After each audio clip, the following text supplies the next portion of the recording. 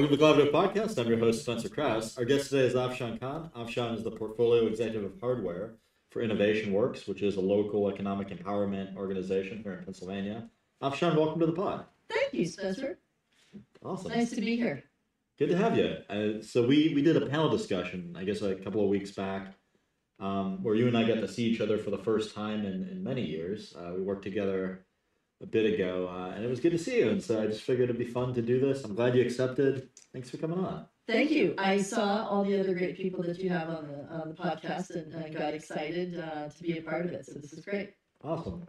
Yeah, it's kind of fun. I mean, the idea is to sort of like just hang out with people and get to know them better. And I remember one of the people I had on was saying that it was kind of refreshing just to be at one of these where there wasn't any agenda or, like she had done one where it was totally staged and canned and everything was, like a script. And it's like, this is great. So, well, good. Well, this is certainly not scripted. Thanks. So how did you get to be the Portfolio Executive of Hardware at Innovation Works? I remember you had a different title last time I saw you, but still in the same organization. That's a great question. When we exited from our building materials company in southwestern Pennsylvania, I joined working on manufacturing initiatives at Innovation Works. I remember. And that's where we met, right? I got involved pretty quickly, and with more programming with Alpha Lab here and early stage startup to help them build their product. Awesome. I myself am not an engineer or a technically skilled person. My background is in manufacturing and building and scaling product. Awesome. Folks like you come in with those great technical skills in all different areas. It's nice of you to say. Well, it's true. And whether it's electronics or enclosures or packaging, all of the parts that come together in the supply chain to help companies. And what's exciting is to see those companies do their prototyping, get their help, and really, truly, no matter how brilliant they are, not stumble over getting their product prototype iteration going. Yeah. So you're saying it's like thanks to technical experts that they don't have to worry as much about that. Yes. Yeah, that's awesome. Yes. So for context for people listening, I was a consulting engineer for that program, and Afshan was the person that brought me in. So the scalable program, and I don't think there's anything quite like it in the U.S. across accelerators. That's awesome. The program bringing in and doing a deep dive on a product teardown or a technical review with companies is pretty new. Most folks like Hacks or others who try to help you build your product really try to help you find supply chain that's sort of a step away from where you are in terms of your understanding and sort of hands-on, because they have someone who's an intermediary to connect your product and have it made for you. The challenge there is you don't really know what goes into your cost of goods. You don't really know exactly how it's built. And when you have to make iterations to that product, it becomes, a do-over, a complete do-over. Yeah, for sure. That's often the case. I mean, you see all kinds of features getting added and removed for assembly. Actually, I'm glad you brought up the teardowns. I forgot about that. That was a fun scheme. So if I'm remembering correctly, and please interject here because I'm going to get it wrong, but it was you'd take apart the product that the portfolio company had, and you would try to find optimizations for production and also just for it being reliable and functional and scaling its product. Exactly right. Yeah, exactly right. It was cool. I mean, it was. I used to joke like you got to be like Statler and Waldorf from the Muppets, where you do like. It's much easier to critique than it is to actually go and do what the companies then did, which was iterate on the design and do the in the trenches work. I mean, it was a great intro. It was a good way to get to meet a lot of people really quickly. Our mutual friend Mike Formica was also a co-consultant at the time and is now running Gear, which is awesome to see. I've been really, really happy to see that happen. And, I'm actually interested to hear kind of what he's up to in the role, just because I'd be happy to delve into that. One of the things you and I talked about was, lots of changes at IW. We brought in a bunch of new people Mike Formica as taking over for managing director of hardware. That includes Alpha Lab Gear. It's awesome. I didn't realize that. Okay, Yeah, that's cool. yeah, it would be the whole hardware portfolio. Megan Shaw, who's our managing director haven't met her yet. for life sciences and Alpha Lab Health. Yeah. Alana was telling me about that initiative, but I haven't seen it up close yet. Not Alana, sorry, Terry. Okay. Apologies.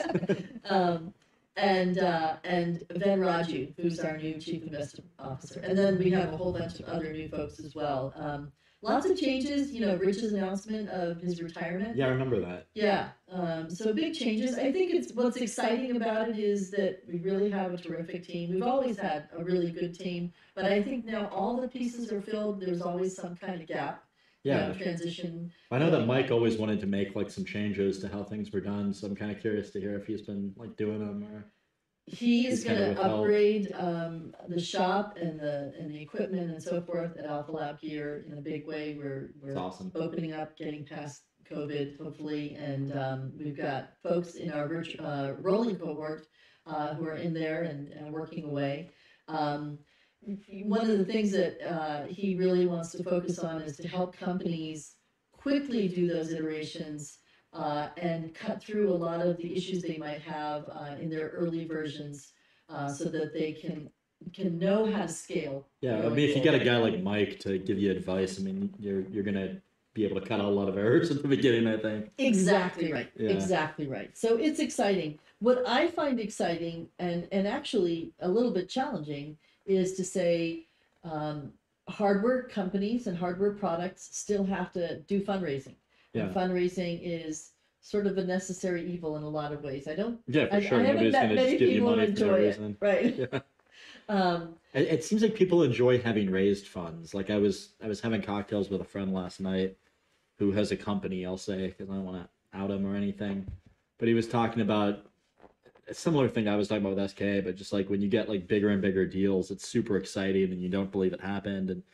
But he was saying for him, like raising, you know, a seed round, I think it was like a couple $1 million or something. It was like just a huge rush and really exciting and thrilling after the fact, like once they hit those goals. Yeah, it is. It just it takes a lot to get there. Yeah, for sure. There's still so much money awash on the coasts that it's increasing here. More and more investors are interested here, but it's still, you know, something we have to do more for. I think naturally the companies we have, the folks are brilliant technologists and builders. Yeah. They're not the greatest marketers. I always complain about that. We don't really toot our own horn very well. That's like the same thing that like Joel Reed at the Pittsburgh Robotics Network's been saying for the last 4 years. I feel like pretty much to a T. Yes. Did you and him rehearse this?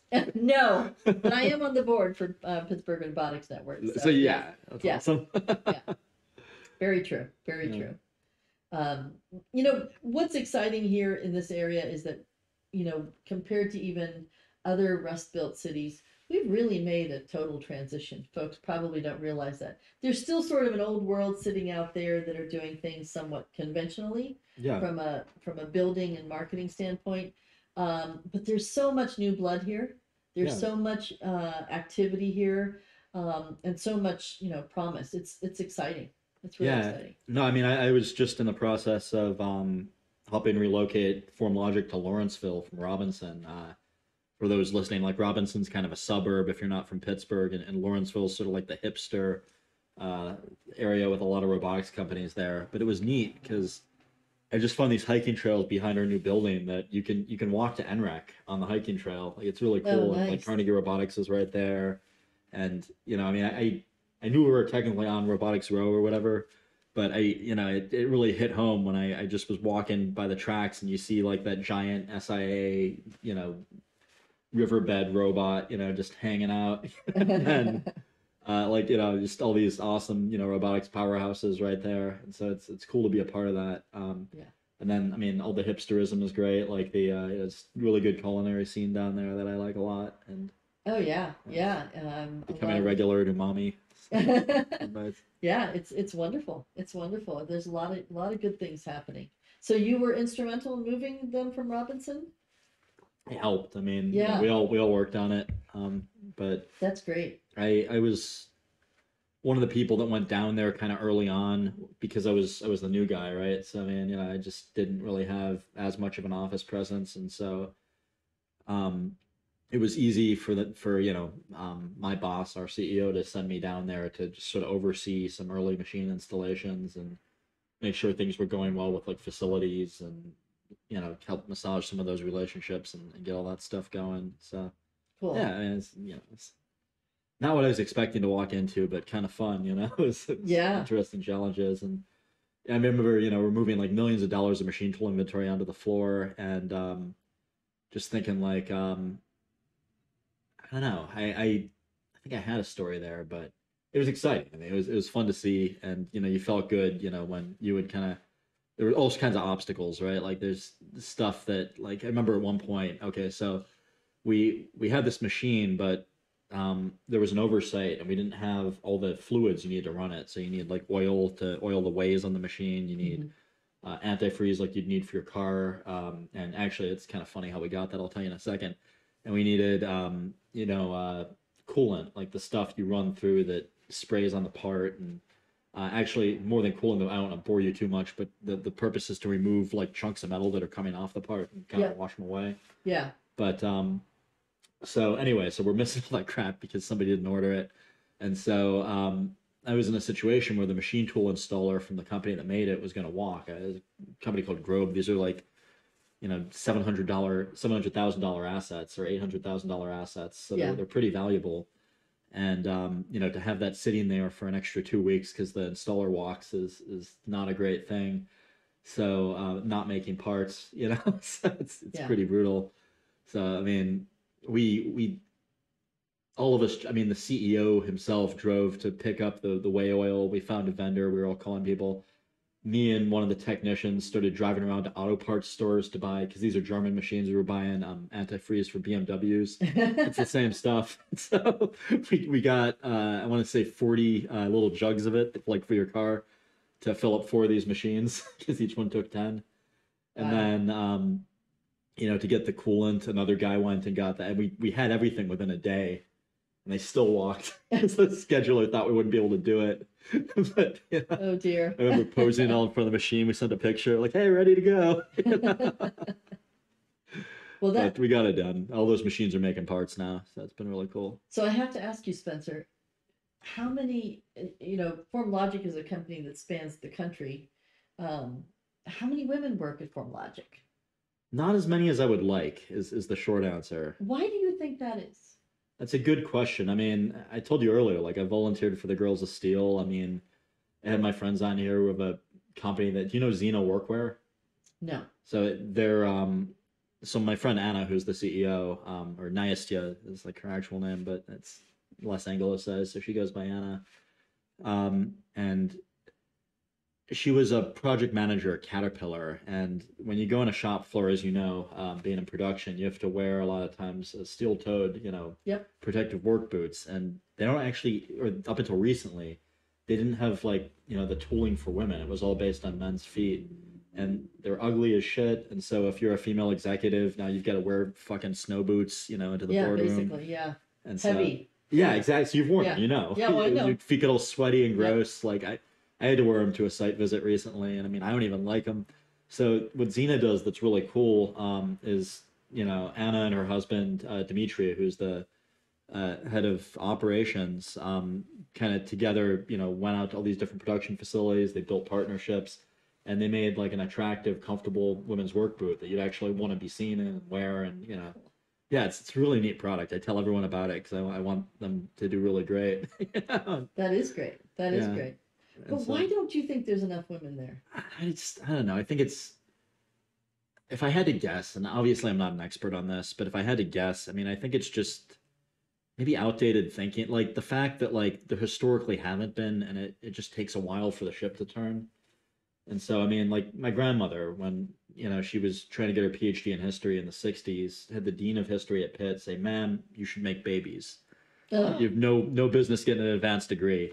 And she went and did it anyway and went to write several books and teach at Pitt and CMU. And, she also made babies or else I wouldn't be here. But, You know, I don't know. I mean, it just kind of infuriates me to hear about shit like that. But I mean, I don't know. Like, you would know better than me, you know, but No, my I think you're perspective, exactly right. yeah, There's outdated thinking. But to me now, what's amazing, to see just in the last 4 or 5 years how much our robotics and our AI and our, deep tech companies in this region have just grown.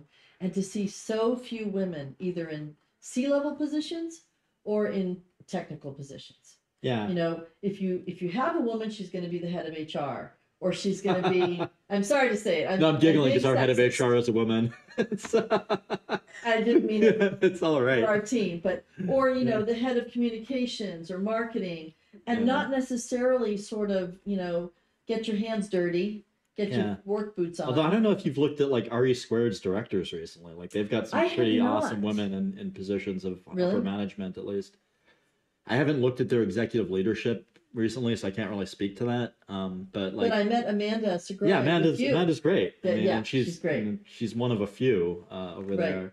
Yeah. So I like her a lot. She's been on the show. She's coming back on. And so and she's not just some random person they put in there just to have a higher female body count. I mean, she's actually quite intelligent and good at her job, I would assume. I've never worked with her in that capacity, but I Well, mean, I just think she there's talked the so talk. much. Yes, she does. I think there's just so much more opportunity for women now, even apart from saying, "Hey, we want to, reach a certain gender parity." There's so much more opportunity for women. I'm not sure what's stopping Well, folks. I'm seeing some of the women that I mentored on the Girls of Steel like out in engineering jobs now, and that's been really rewarding, right? That's fantastic. Yeah. Yeah, And girls so are still. I love it. Yeah, yeah, for sure. yeah, Patty, we were just talking about like she's great. I yes. love her too.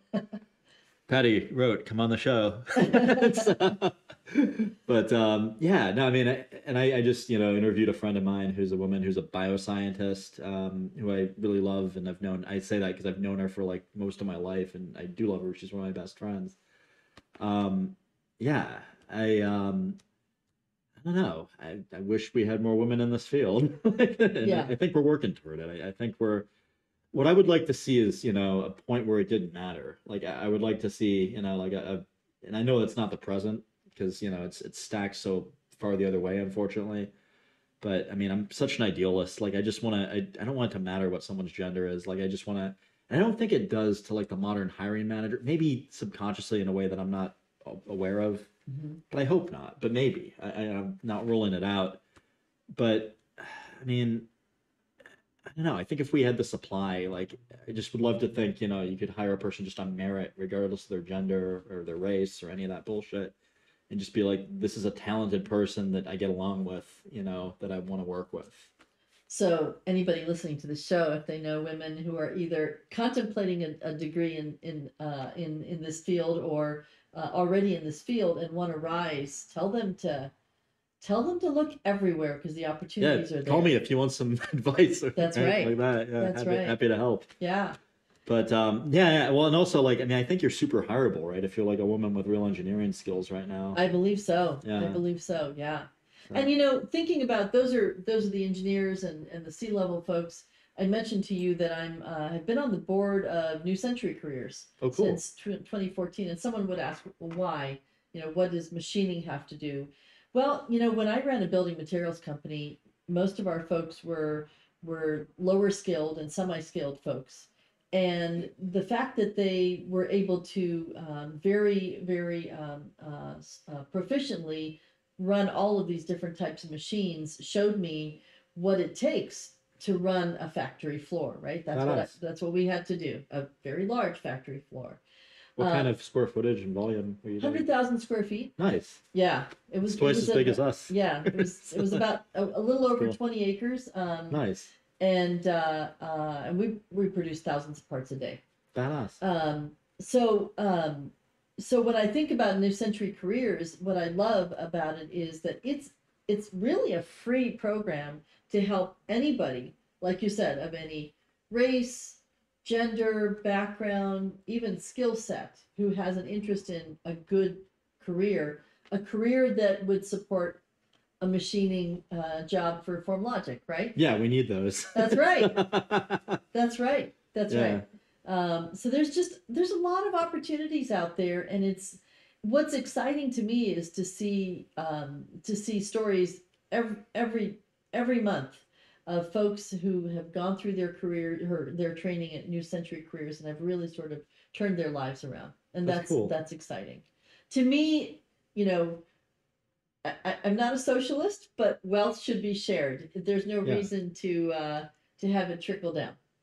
Yeah, well, I like the idea of, like being able to, have that mobility, like you said, if a person's presented with opportunities, and ability to, better themselves and, you Yeah, know, work on stuff, and then they can go out and do things and earn more and more money. I mean, that's great. yeah, So, yeah, and it helps not just that person, but their whole household and their relationships and everything. yeah. So I'll get off my soapbox. No, no, But I it's all think good. women should apply everywhere for all the jobs. Yeah. So, And I mean, um, I will go on to say something I said recently to somebody at a work event, which is, he was asking me, this was somebody that had a program to, advance people in their careers. And he's like, what do you kind of skills are you looking for? Do you care if, they're credentialed and this, that, the other? I'm like, I don't give a fuck what credentials somebody has as long as they're intelligent, resourceful, and motivated and reliable. absolutely. Like, Yes. I mean, Yes. you got to be adaptive. You got to know what you're doing. I mean, ideally, like if you're hiring for like a specialist position, somebody should have skills in that field. But Right. I mean, like a smart person that's gonna do what they said they were gonna do is, I mean, that's all I really care about. Like, I don't care if you got a PhD. I mean, I care if you're, person of your word, Right. and That's exactly right. I able to get agree things done, 100%. and whatever. Yeah. Yeah. I agree 100%. Yeah. And that's what's exciting to be part of this environment. Part of Innovation Works, part of the robotics scene, part of hardware. It's really fun. I have to say, I do miss Alana. I'll have to say it. Yeah, She of was a course. big part of starting Alpha Lab Gear, and was really instrumental in getting us going. I'm excited to see where Mike is going to take this now. Yeah. So Lana was doing basically Mike's job, but in a sort of different capacity before. Almost in the startup, Yeah. phase one capacity Yeah. For so many years. Alana Diamond, for those listening. Yes, Alana Diamond, now running the 412 412 Venture Venture Fund. Fund. Yeah, Yes. which I was excited to see that because Yes. I feel like that gives her more, like the fact that it's private, I think gives her more ability to sort of really flex and allocate resources in creative ways. And Perfectly said. Yeah, yeah, that's my perspective as well. yeah, I haven't seen what she's been doing with it, but that was kind of my anticipation. I was really excited to see the direction she took it, like with her mind. And Yeah, yeah, she's a great advisor, mentor, as well as generally a person who connects other people. she was always good to me. I mean, Yeah, you know, yeah, was also instrumental in bringing me in there. And early on, I mean, I spent a lot of time in her office just talking to her, and yeah, she gave me career advice early in my career. I like her a lot. yeah, yeah. And it's sad in a way to see her go, but it's still terrific to have her expand the ecosystem here with 412 Venture Fund. Yeah. So that to Have you me, been tracking any of their action in like a publicly available way, or? I know they're very busy, and they have made several investments, and I believe they're about to close their fund Oh, cool. soon. That's awesome. I just don't have any details. No worry, I was But curious. yeah, That's how yeah. I get my news. I'm a little bit rock. Just ask people. So, but yeah, no, it's exciting. I guess I have to ask the question, for folks who are contemplating sort of the thinking about building a startup, what would keep what whether of folks or folks in the audience, what keeps them up at night? Is it fundraising? Is it building a team? Is it I mean, I can say from having done it, what kept me up at night, like I don't know, being able to pay the bills was a pretty big stressor. Yep, yep, Um, trying to, and that from a few different directions. I guess financing was one part of that. Sales was another big part. And I mean, it's a few different companies I've had these struggles with. I mean, I've been a serial entrepreneur, most of my life, and so I think, I mean, when I was in sixth grade, I made locker alarms with another sixth grader in his attic, and we sold them to the other six. We sold 2 units. It wasn't a blockbuster, but and one of them got destroyed with an axe because it wouldn't stop going off. But I don't know. I've been trying to do that, constantly just addicted to it. I think a little bit, and so Cool. yeah. Cool. What do you think keeps people up at it? I mean, you've been around it more than I have, probably. Yeah, I think folks get worried about how much cash runway they have, but to me there's always, it's you always you always have to pay something for something, right? Yeah, yeah, for sure. So if you're going out there fundraising, you're giving up some of your company and some of your potential. So it's a mixed bag on how you can grow traction with customers, and have enough cash to sort of build. That's I think that's the real challenge of it all. So when I look at folks like RE Squared Yeah. and I Am Robotics, I mean, and they're others, fucking bootstrapped. Like, Artie Yeah. Spirit is totally. well, he bootstrapped for a long time Yeah. before. Or have they he taken was- on financing now? Pardon? Have they taken on capital now? Innovation Works invested in them years ago. I didn't realize that. Yeah. Okay. Yeah. Shame on me. I apologize. I don't know what other funding they've taken on, but Yeah. Innovation Works invested in them years and years ago. That's awesome. I Yeah. had no idea. I know they've taken Must a have whole new appreciated in value. commercialization. So, I mean, you still have the stock in that. Oh yeah, yeah, Nice. I believe so. Yeah. Yeah, It's awesome. yeah, they haven't had an exit, so yeah, we would. Sweet. Um, I knew one company that was, they got, this is where I'm going to show my lack of knowledge, but I think it was a convertible note, I want to say. But correct me if I'm wrong here, but it was basically like they could pay it off early. And so they paid it down, like rather than keeping Innovation Works invested. And they just, borrowed the money, paid it back as quickly as they could. And That's an option too. yeah. That's an option too. Yeah. Most of our investments are now in the form of convertible notes, and those are somewhat founder friendly because they don't have a cap, so you're not limited by that valuation at that time, and they have terms that can work alongside any other investors. That's cool. So it's folks get sometimes hung up on it. They think that because we're a nonprofit early stage investor, our terms apply to everyone in the round, and that's not necessarily the case. We're sort of a special, unique investment in that That's regard. cool. Yeah. Yeah. So, Well, I mean, I know like if I was doing like a venture-backed startup, I would definitely want that option of, like you telling me I can get money for this, but I don't have to give up, equity forever in my company or yeah, you know, and seats on the board. Spencer, Yeah. over the last couple of years, there's no security either. So there's no securitization of your assets against the note. What does that mean exactly? Just because I'm kind of a layperson here.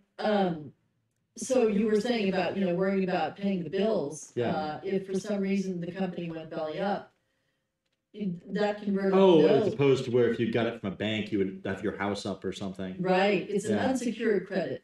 Yeah, that's creditor. awesome. Yeah. I mean, it is awesome for the founders because then they don't have to worry about, selling off their IP. Yeah, you wouldn't be able to get away with that as a for-profit business. Right.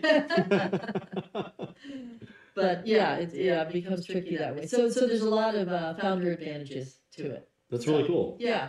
And you were asking me when I started in Innovation Works, I started in manufacturing and I spent many years there. And in the very beginning, I was thinking, oh, well, where else could I go in this company and try things? But then I got really excited by what we were doing at Alpha Lab here and with all the hardware companies. And I really didn't think about the investment side of it. And it was a few years ago when this opportunity opened up, and it was Alana who called me and said, hey, Afshan, have you thought about applying for this? I was like, no, I hadn't thought about that. And so it was an internal process and an external process, all the same, in terms of looking for candidates. But moving over to the investment side of the house, it's really exciting. I'm very competitive, Spencer. So the companies that, I want them to win. I want them to grow. I want them to scale. I want them to fundraise. I want them to get customers. That's awesome. I do have some of my favorites in my portfolio, but I think we all do. yes. But to me, I feel like I'm a tangential part of their team, and you know, and I'm just rooting for them as to support them in whatever we can do. So, so that's what's sort of fun and exciting about working in the investment portion at IW. Not necessarily just um, doing the VC, you know, evaluation process, but actually sort of helping the company in whatever capacity, you know, to keep growing. So it's That's awesome. exciting. Yeah, yeah. Yeah, that's, I mean, do you ever feel like a sense of, like, I don't know, I'm not a parent, so it's hard for me to conceptualize this, but I feel like if you bring a company into the world and you help them out, like, you must feel some sense of, you know, pride, responsibility. Yeah, Yeah. absolutely, absolutely. To me, the value proposition that a company has is really important, and there's some things I can't get my mind around. Perhaps they're more on the gaming side or something like that. I'm still trying to get my mind around cryptocurrency and Yeah, things you and like me that. both. But in terms of thinking about the value proposition, and particularly because I ran a manufacturing company, thinking about the B2B enterprise value Oh, those ones proposition, are fun. those are the ones that are most exciting for me. Yeah. Yeah, yeah. When I think early on, like when I was a lot younger, you couldn't conceptualize a B2B because you weren't exposed to it. Right. And so, you know, as a kid, I mean, you just think of B2C and, you know, that's what you get excited about. And even as a student and early on, but then you Yeah. start, you know, working in businesses and seeing that and you're like, oh shit, this is way larger scale, you know? So, Way larger scale, you can make more of an impact. There's, you know, it's more of a benefit. And I think, you know, there's a stickiness there that with that customer, let's say a corporate customer, someone who adopts a solution or a process change, and it's pretty exciting, you know, to see whether it's your software product or your hardware solution implemented in a production line or in, you know, in a development process of some sort. It's pretty exciting. I completely agree. Yeah. I mean, I don't know, like in my career, I've built bits that have gone into medical robots. I've built bits that have gone into prostheses. I've built bits that have gone into assistive devices. I've built bits that have gone into spacecraft. Isn't that exciting? Right? Yeah. Yeah, you feel really good. Yeah. And it's always been for a different company making the actual thing, but you still feel nice contributing. Yes, you feel like you've contributed, and that's key. Yeah. So that's sort of an exciting part. It's like That's taking, always been, but mostly it's been. right. Well, it's like taking the product development portion and the customer discovery and the product market fit that the folks coming out of Alpha Lab Gear grow toward, and then seeing sort of the culmination of that. You know, seeing how the company grows, how they hire, how they scale. It's quite exciting. So, That's awesome. yeah. Sometimes it takes longer for companies. You know, Oh, for sure. Roger Byford, you know, don't one know of the Roger founders Byford. of Vocalect. I don't know Vocalect yet. I feel bad now. Pardon? What does Vocalect do? They were in barcoding and scanning, and they were sold to Honeywell. Oh, cool. I have a Honeywell years- barcode scanner at home. That was probably one of theirs. Yeah, I'm pretty sure. Yeah. So Honeywell's whole barcode scanner line used to be Vocalect. At least one major portion of it. Okay, And Roger lives in Texas now. cool. But Roger said something that was very interesting. He said, you know, people looked at what I did and what we did as an overnight sensation, but it took 10 years to build that overnight sensation. 10 plus years. Yeah. And so it just shows that it takes a long time. And sometimes it, you know, I think it's tough for companies to figure out, or founders to figure out, you know, am I still on the right path if I'm struggling a bit or sort of plateauing, or is it time to hang it up? That's a difficult thing. You know what's interesting about Pittsburgh, and this is probably just our nature as the region. We're afraid to fail. You mean just like as a city collectively, or individually as different companies and people, or both? Both. Okay. Both. I think we're afraid to fail. Whereas I was talking I'm definitely risk adverse. I mean, that's right. yeah. I was talking to someone who moved to here just this week from the coast. Which one? From the Bay Area. Okay, cool. Yeah. He grew up here, but had, you know, moved most of his career over there and wanted to come back because he saw great things happening here. But he said, you know, folks out there, whether they're technical or sort of key business skills, can easily find a job anywhere from one startup to the other, or from a startup to a Google. Well, I think or it's getting whatever. that way here, like more You and think? more. I mean, we've got Argo, we've got Aurora, we had Uber for a while until they got, Yeah. you know. And Google and Facebook. Yep. Yep. Um, And and like Microsoft, it's I really cool believe. bit of Facebook too with the VR technology. So that's been Yeah. really interesting, like the Oculus acquisition, and then I mean, from just all hearsay, I mean, it seems like they're like scanning people over there, and so there's. Oh, really? I mean, I don't know if this is public. Maybe we should edit that out, but I haven't signed an NDA with them. For part of my career, when I worked at Xerox Corporation, when it was a bigger company in Connecticut, we did mergers and acquisitions. I did both divestitures and acquisitions at the time, and it's interesting to see like Oculus, like Yeah. you mentioned, how the company is positioning an acquisition like that. Yeah, for sure.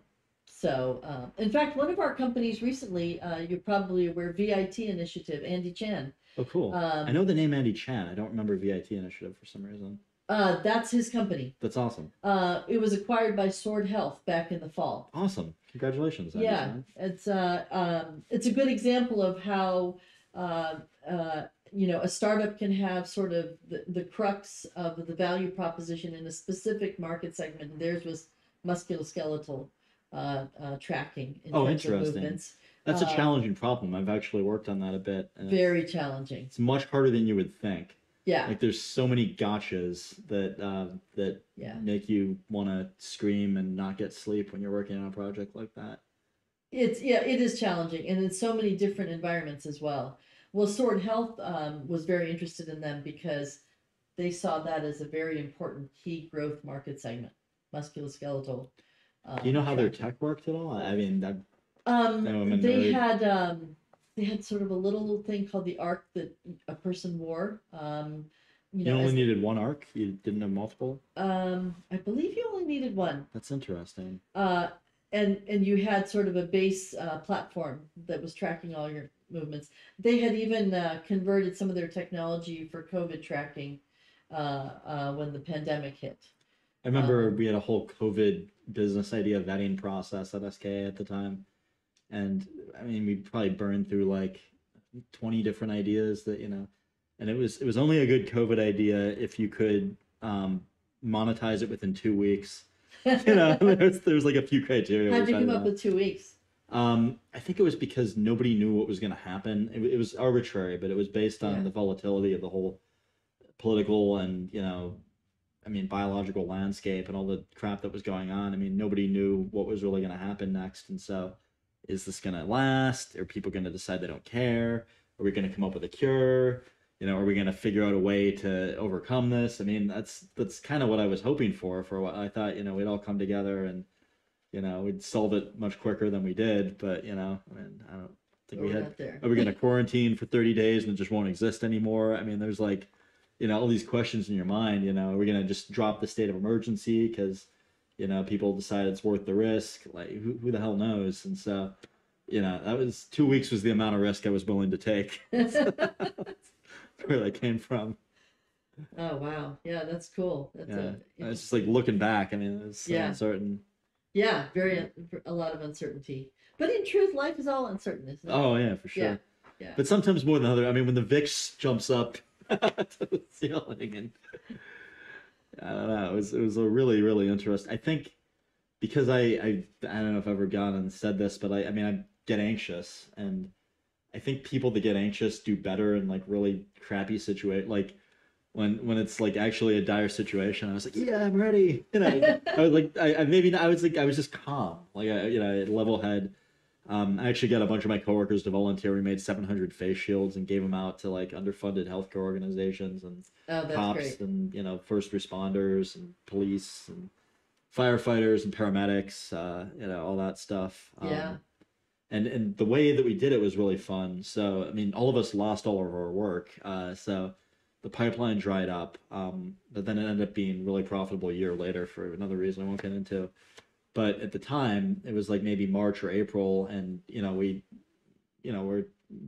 like on the precipice of like maybe like four big projects that just didn't close because of it. well, our Like, champions in these large companies ended up getting promoted out of roles that they were in because they were needed in other places, and so mhm. and nobody was certain, so nobody wanted to spend R&D money. I mean, that's not what you spend on when the market's that hectic. I mean, maybe maintenance, but it's like I don't know. I mean, you're buying face shields, you're buying COVID tests. I mean, Yeah. there's I don't know. I'm sure there's other markets that did really well, but you're buying Zoom licenses. Right.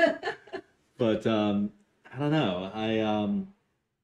It didn't seem to be automation did well, which it goes into that why later was good in that year.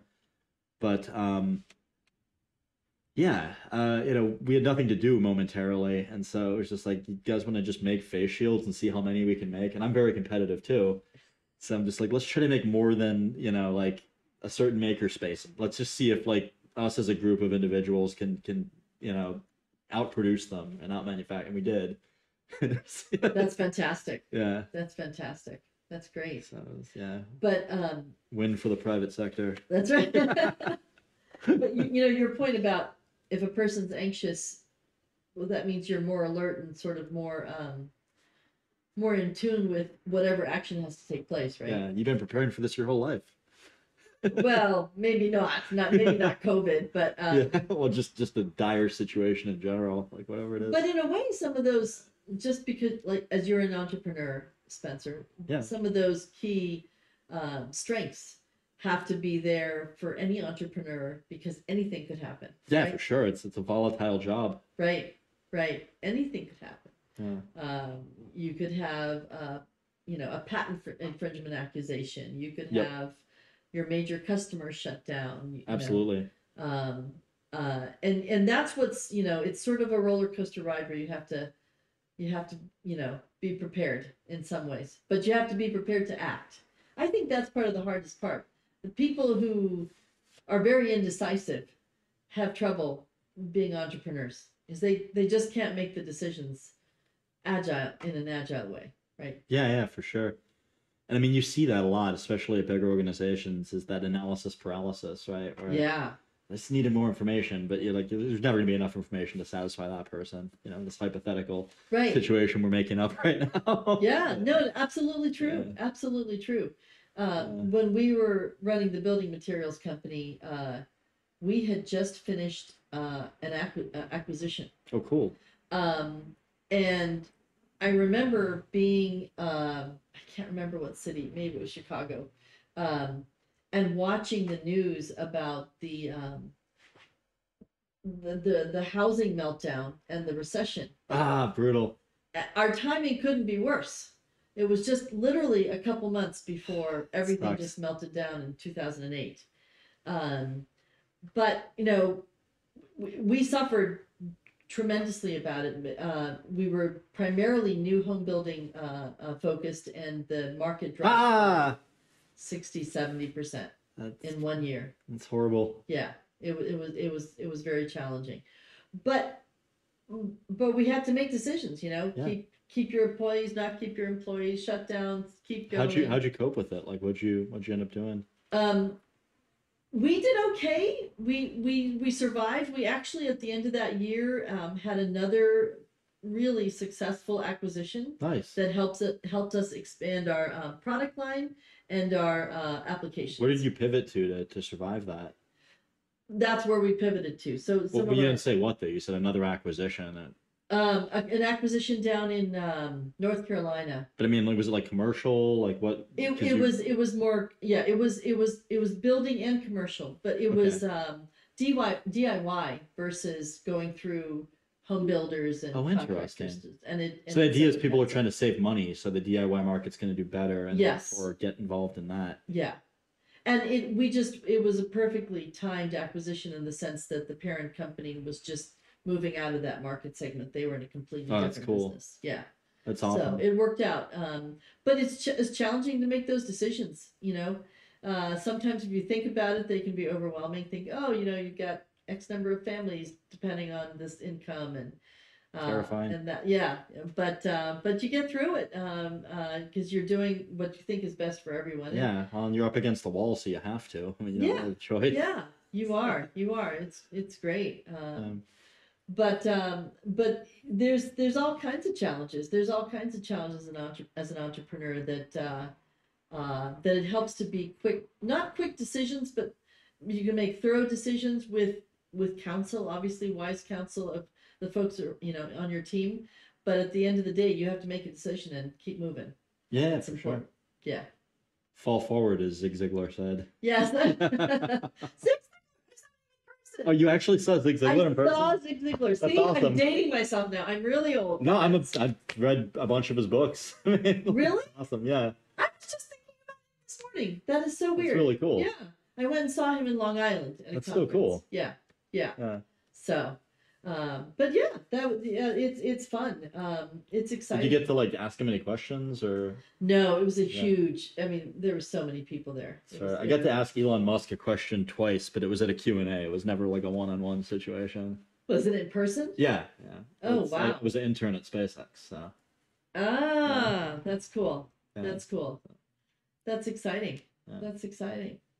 Um, so you said what keeps you up at night? What makes you excited to see progress in terms of what you've done? I mean, I don't know. I really like. I mean, this is gonna sound bad, given that I work for a company that does manufacturing for the space industry. But I mean, I get the most excited about biomedical projects that I've worked on, and just directly contributing to kind of human quality of life and longevity of life. I think it's because my dad and my granddad were doctors, and I didn't want to go that route, and so it's like my kind of backdoor way to getting that same satisfaction. Yeah. So if you build a biomedical device and it gets to market, and the qualifying surgeon tells you it's awesome to work with, then you're just like, sweet, like, it makes me feel really good, gonna help people out. And then I guess the space stuff is kind of exciting too, but for different reasons. But I mean, for me at least, I get more excited about the biomed than I do about the space. Does the biomed excite you because it helps improve quality of life, or It's just, I don't know, it's really fun to like augment a person, and like it sounds bad, but like it just, I don't know, you just feel like a badass, like if you're able to. So I'm advance that dating field. myself when I say this, Yeah. Spencer, but television shows when I was a kid, The $6 Million Man and The Bionic Woman. Nice. Have you ever heard of those shows? Lee Majors. What? Lee Majors, did that's the $6 exactly million right. Man. Yeah. Oh, I know that because of a Norm Macdonald joke, by the way. He's advertising the bionic ear, which is a hearing aid. He's like, I don't hear so good. It's like Lee Majors, but as an old man. He's like, it wasn't a bionic ear like in the show, it was a hearing aid. Oh, but yeah, that's augmenting a person, right? Yeah, for sure. No, I completely, and I have actually watched some episodes of the $6 Million Man. I mean, I love stuff like that. So, I don't know. I mean, it's challenging, interesting puzzles to solve. And at the end of the day, I think I'm a bit of a puzzle solver. And so, I don't know, like some of the stuff you have to do to make that stuff work, and you can't really have it not work, or, people could die. So you want to, I mean, I don't know. It's high stakes. Yes, it is high stakes. But I guess also spaces too. So But it's different kind of biomedical is stakes. high stakes for more people, right? Yeah, well, it depends on how you look at it. I mean, the way it's going now, I think we're rapidly entering like a new space age. I mean, like if you look at like some of the things that have been announced recently with the private space companies, like the contracts Blue Origin and SpaceX are competing for like moon missions on a more regular basis. And when you look at like Starlink and all the stuff that they've put into, I mean, the fact that satellite internet's becoming like more and more accessible. I mean, it's all pretty exciting stuff. I mean, and it's like right there. I mean, the fact that we can land a rocket now, like we couldn't do that before, and so, I mean, think about how much like that makes space travel more financially viable. I mean, I don't know. It's exciting. Yeah, it's exciting. It's an interesting time to be alive, like for sure. Oh yeah. And then from Yeah. a robotics perspective, I mean, I don't know, like the more I feel like, you can automate this stuff, then I feel like the more productive we get as a species and the more things we can do. And so you feel good kind of contributing to that, or at least I feel good contributing to that. So, Yeah, uh, yeah, that's exciting. That's yeah. exciting. Um, sometimes in a manufacturing environment, there's a lot of the dull, dirty, dangerous jobs that really really harm people from a musculoskeletal standpoint, or really make it very very undesirable to come into work every day. Yeah. And if those jobs can be shifted off to I'm automation. giggling because I've seen some people in environments, Yeah, pretty bad situations yeah, where it's just, yeah, I mean, we've all heard the stories about, like nets at Foxconn and stuff like that, where it's like, oh God. yeah, yeah, But absolutely, absolutely. So that's what's exciting about seeing improvement overall. yeah. Improvement overall. Yeah. Yeah. What do you get excited about? Like, what are you kind of the most proud of that you've worked on? Um, at Innovation Works, Just in general in your career. um, I was excited to do those acquisitions. Nice. It was great. It actually helped us also, from a branding perspective. I was excited to do murders and acquisitions and Murders and divestitures. accidents. Murders. No, I'm not a murderer. Sorry, mergers. It's all good. That's funny. Mergers and acquisitions and divestitures at Xerox. From a I didn't know you did large that. That's corporate awesome. standpoint, it was interesting to see what assets they were divesting of, as well as what acquisitions that we worked on. Xerox was like, I mean, It was big an in its invention day. factory. I mean, Park was like responsible for the mouse and a whole bunch of Yeah, stuff. yeah. There's a book written in the early '60s or middle '60s called "The Billions Nobody Wanted," because Xerox lost on it almost every single invention except the copier. So, And we thought about, yeah, well, the fact that like Apple just got the mouse, right? I mean, it's kind of an interesting example of that. I spent time at Park, a long time actually. Actually, Yeah, I didn't back know and that. forth. I What was worked that at. like? It was very exciting. There's some really innovative thinkers there, and the words and the theories and the vision that they had is what I'm seeing, in the last 10 years now. That was 20 years ago. Yeah. And now I'm seeing it, actually come to fruition, like ubiquitous computing. What's ubiquitous computing? That it's everywhere, all around Oh, you. okay, got it. It's Right? ubiquitous and it's Right. computing. Yeah, that's exactly what you said. Things like that, the ideas that were not quite, you couldn't quite imagine those in your world back then. Or it seemed probably lofty. I mean, I feel like Yes. I'm, Yes. I mean, I'm guilty of that too, where I'll be kind of a naysayer and bullish on something that ends up doing really well, and I'll be the first to admit when I'm wrong. What was like? Well, give an example. Fair enough. So I'm trying to think of one where like maybe crypto. So like when Bitcoins were $20 each, I had three of them and I just lost the password because I didn't care. And now they're worth like, I don't know what they're up to, but it's like 40 to 60K probably if I had to guess. And you still have them? No, I lost the password. So it's like over 100 grand that I'll never see again. I just, I was like, what, my net loss is $60. I mean, but So is it because you think there's not a value there, or what? well, at the time I didn't think there was going to be a value, right? This would have Okay. been in like the mid 2000s, and like 2008ish. But Mhm. I just remember thinking, like this will be interesting to play with, and I think I set up like the mining and I was just dicking around as like a hobbyist. But then I sort of lost interest. I'm like, well, these will never be worth anything. What do you think of NFTs? Um, I have mixed thoughts on them. I like that there's a new form of artistic expression. I don't know. I guess I'm probably a little bit bullish on them. What do you think of NFTs? I guess I don't know if it's a generational thing, but to me it's got to be not a digital art expression. It's got to be a physical art expression in some Yeah. way, whether it's even if it's music or whatever it is. Yeah, it's for just, sure. Yeah.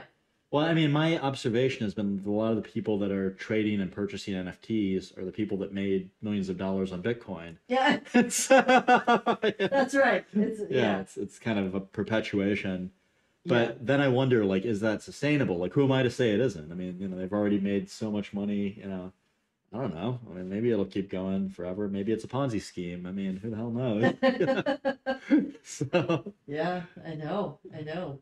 But didn't they say something about announcing the upcoming digital dollar? Wasn't that an announcement today? I haven't heard about that yet. Tell me more. I I just saw a headline. Just again moving toward digital currency. You mean like Uh, federally? yeah. Well, that's interesting. If you think about Africa and other developing countries, they've got a lot of digital transactions, more than Actually, yes, didn't know that. yeah. I guess that makes sense. So you don't have to run printing presses and stuff. I mean, And it's all activated and enabled by the phone, and as that continues do you to know grow. where in Africa? Because like the last time was in Morocco. I mean, I was paying cash for everything, but I don't know exactly, but I can tell you, my parents were from India. yeah. Years ago. They were both pretty Say it early. ain't so. No, I'm just kidding. Pardon? I said, say it ain't so. But back in the late 50s and early 60s, and we used to go to India quite often Oh, cool. as youngsters. That's Spend quite a bit of time there, and then Jealous. subsequently afterwards, and our manufacturing company had a factory there as well. But in the early 2000s, or middle 2000s, it was amazing to me to see even beggars on the street having cell phones. Yeah, I've noticed that too. Right? Right? Yeah, I mean, well, it's the same here. I mean, it's like it's homeless people, cell phones. Right? Yeah. Yeah. So. Well, now they have like Instagram accounts and just Venmo and don't want me. That's okay. I've got a Venmo. So, Yeah. Yeah. It's pretty amazing. So, but yeah, things are changing rapidly. yeah, for sure. Yeah. It's kind of I mean, you talk about like equalizers. I mean, the fact that everybody's got, a phone number or some way to get in touch, or at the very least, like a WhatsApp account that they can tether to Wi-Fi. I mean, that's pretty cool to see. Kind of Yes. going in. Yeah. Yes. Yes. I would agree. I would agree. It's pretty cool. It's pretty cool. Yeah. It does make me smile when I see like hashtag the real Philly Phil outside of China Goals. What the hell? It's like look me up on Instagram. But my What's your parents, favorite social media platform? I personally LinkedIn. LinkedIn? It's Yeah, just the mine least too. filled with drama. Yes. It's, That's so well said. thanks. It is. It's sort of like very practical. Well, and I've even thought about being a dick on LinkedIn, and like sometimes you want to troll, something that seems kind of silly. Like, Yeah. I was reading an article on Industry 4.0 at work the other day, just because I wanted to understand the concept, which I probably should, given that I'm working on it. But I don't think anybody really knows. Like, I think a lot of it kind of strikes me as buzzwordy, and hopefully this isn't like unpopular or too cynical sounding, but in the Wikipedia article for Industry 4.0, it mentions gene splicing or gene modification as something that's going to be an enable. I'm like, how the fuck is that going to end up on the manufacturing? Like, what? Maybe indirectly, but like not like what? Like what? Who wrote this article? And so, Yeah. Somebody made it up. exactly. And so sometimes I'll see a thing on LinkedIn where I'm just like, like I want to troll it so badly, and I'll just be like, stupid idiot. But then I'm like, if I do that, like that is not a good move in terms of my career, and then it keeps me from being a jerk, which makes it less drama filled for the other person. And I imagine that it's like that for a lot of people, and that's why it's just a more low key, chill, kind of controlled adult place to hang out. Is because people are a little more concerned about the consequences if they act like assholes. So, You're right. You're absolutely right. Yeah. Yeah. Thanks. That's very, very true. I'm just speculating, but. Yeah. But it's also, like you said, a low key adult, less drama. It's. Yeah, well, that's fun. I like going on LinkedIn. Like, I enjoy it. I mean, you find I've gotten jobs on there. I mean, Yeah. a bunch of them. So, It's serious minded people, yeah, for sure.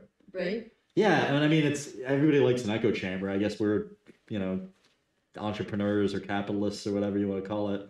And so I think you get a lot of that on LinkedIn because that's what it's based around. That's true. That's true. Yeah. Yeah, that's very true.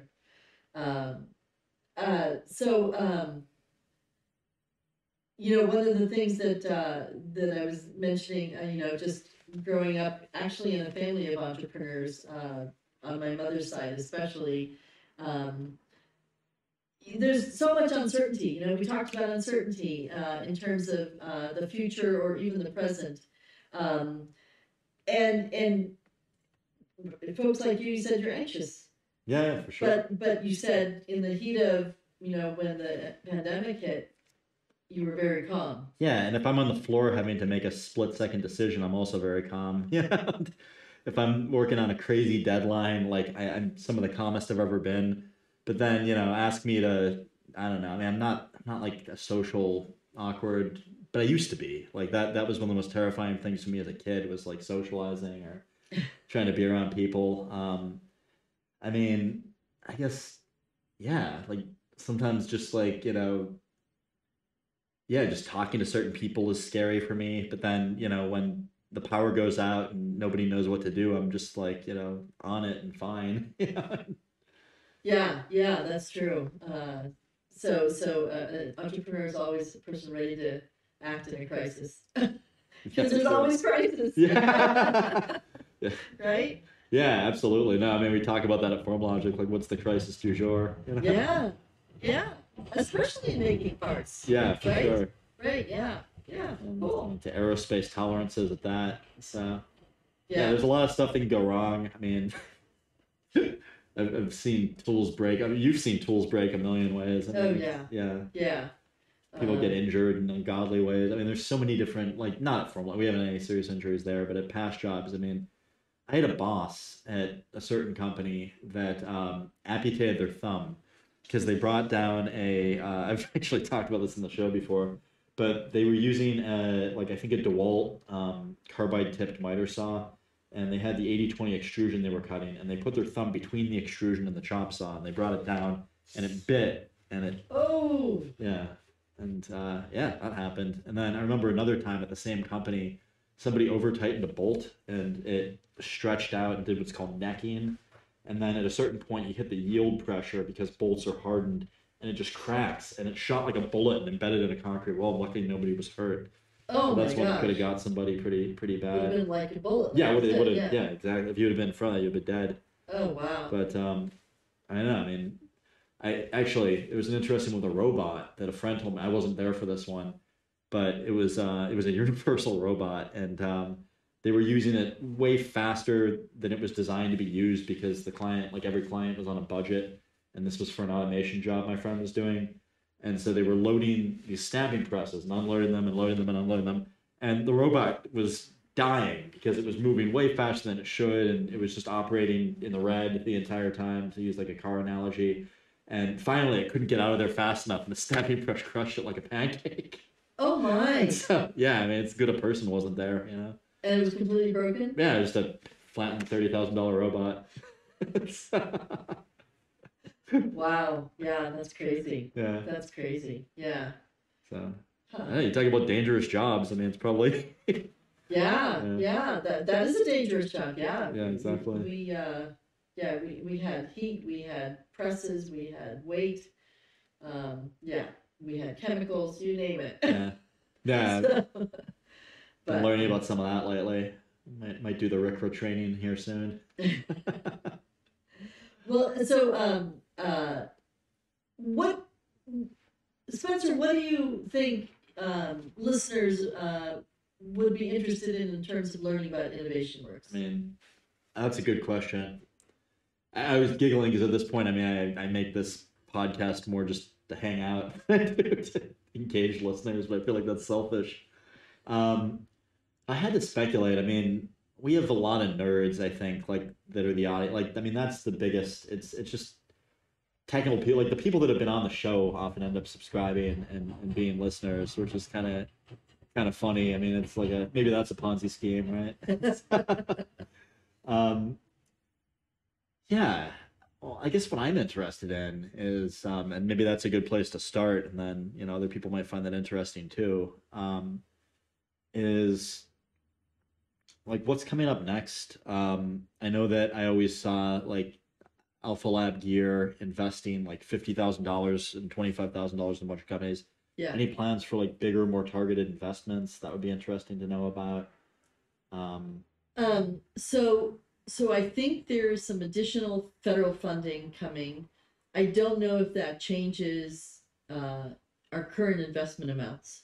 yeah. Um, the 50,000 sort of across the board is relatively recent. It's a really good position because it's also now a convertible note with a 2% equity Oh, cool.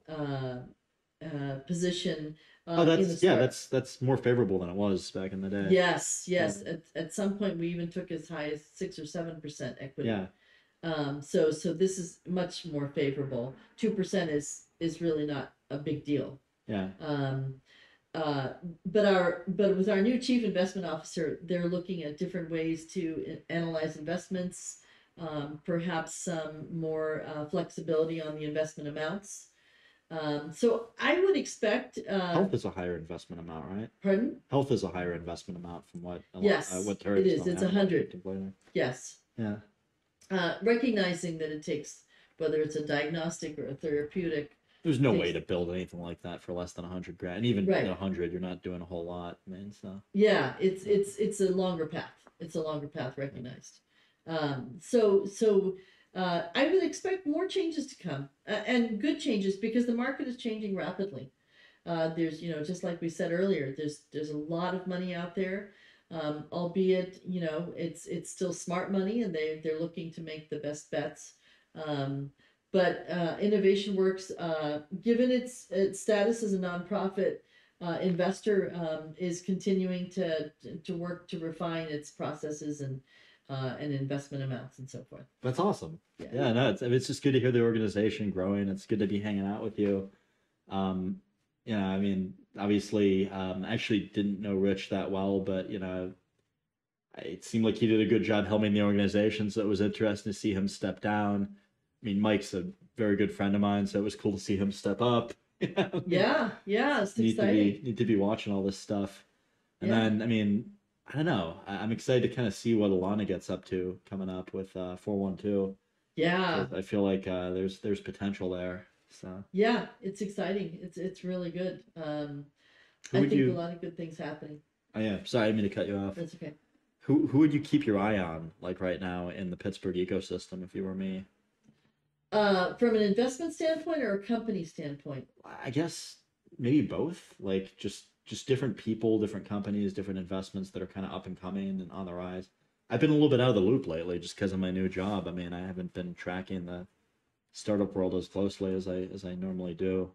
So one of IW invested early on in the seed investment AGOT AI Yeah, company, CMU graduates, but cool. not CMU technology, on AI in the kitchen in fast casual restaurants and Oh, other interesting. applications. They're growing like crazy. I think their last round was 17 million. It's not a bad round.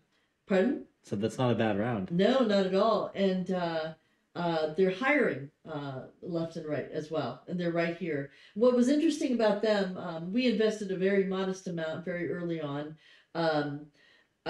What's interesting about them is they did explore moving to the Bay Area and realized that it would be much more efficient and successful Not the if first they time I've built heard it that. here. Pardon? So that's not the first time I've heard that. I know. I mean, Evan DeSantola literally came back and said, it doesn't make sense to start there. And they've been extremely successful at raising funding from all over the country. Yeah, well, that's awesome. And I know Brandon from Four Growers was saying the same thing after they did Y Combinator. He's like, yeah, we just want to get the hell out of there because it's going to be just a crazy burn. You remember Roris, Ariel and Corinne? Yes. I remember they were asking like one of their Bay Area investors, if they should set up in the Bay Area, if they were mad if they went back to Pittsburgh. Why? So you can spend our money faster, like in Pittsburgh.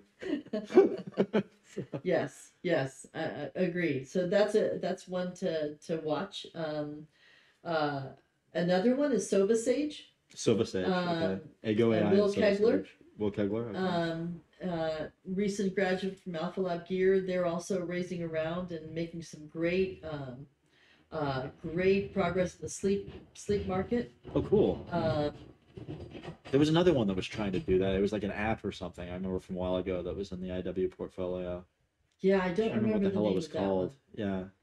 Yeah, you gotta hit it with a I scatter know shot. what you're saying. Yeah, I know Yeah. exactly which one you're saying. I can think of her and I Yeah. can see her standing at the front of the conference room, but I can't remember. I mean, I also struggle with insomnia a little bit, so I have a particular interest in those Yes, it technologies. was. There was a lot about the app with the rhythm. Yeah.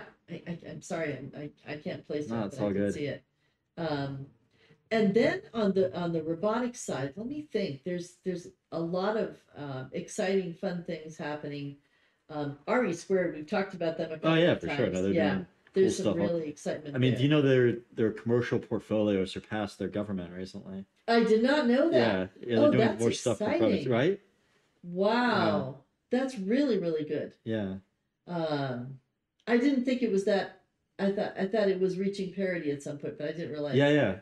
No, I think they're doing more for the private sector than they are for the Fed at this point. That's amazing. I Yeah. didn't realize it had moved that quickly. Yeah, I was surprised too when I heard it. Yeah. That's cool. I mean, it might have changed back if it's parity, but yeah, I think that's where they're at. Very cool. It was like a 60%. It wasn't like a crazy majority last I heard, but I don't know. I mean, I could have old information too. This is very, very cool. Yeah. What I get excited about, Spencer, is to see sort of like the really, really cool tech things like RE Squared, doing automation and other process changes in a big, big way, like their submarine and submersibles and all that. The Navy project. Yes. Yeah. But I also like to see companies that are focused on the small, medium size manufacturing sector and business sector to make even sort of, I'll say, partial step changes, not big, huge transformational changes, but to really just, step by step transform what folks are doing out there. Yeah. Still the biggest employers, small and medium sized businesses across the country. I believe they're still the biggest employer in the country. And for these folks to adapt changes in automation and processes is exciting for me, having been one myself. Nice. So, yeah.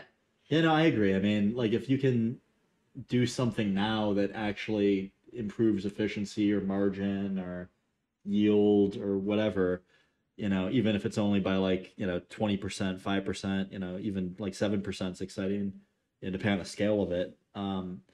I mean, that's much more exciting than an idea that never gets done, that could improve it 10x or whatever. Yeah, absolutely. Absolutely. Yeah, it's exciting. Sweet. Yeah. All right. So I feel like we're at like a good natural stopping point. Is there anything you want to plug besides the companies you've already talked about? Well, I'd say watch this space for Alpha Lab Gear. Yeah. I'm excited by what Mike and the team, including Matt and Stacy and Jeff and myself, are sort of pursuing. I know Stacy and Jeff yet. I'm excited. Yeah, I think there's going to be a lot of sort of sort of waking up from almost being dead for the last 2 years in terms of physical space, right? Yeah. And I'm excited about that. I'm excited about taking that next step. That's awesome. And it's not just in industrial automation opportunities, but consumer products, even soft goods and other products. So I'm excited about it. So Great. Stay tuned. Stay tuned. Innovation Works, Alpha Lab Gear. Great things coming. Great things already come out. Thanks for coming on. Thank you. If you've stuck around this long and you like what you've heard, please give us a like and smash that subscribe button, or smash that like button and give us a subscribe. We're always looking for new and interesting people to have on the show. If you know anyone good, send an email to podcast@ska.solutions or leave a comment below. Thanks again for listening, and please come to the next one.